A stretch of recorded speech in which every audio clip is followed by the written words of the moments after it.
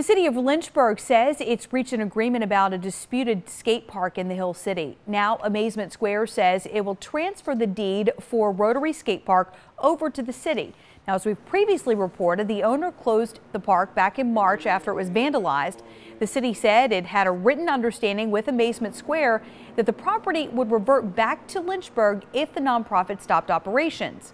Now, Amazement Square will give the park, which includes the concrete pad and skate bowl, over to the city.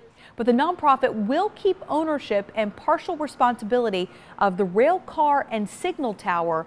The city says the park will reopen early next year.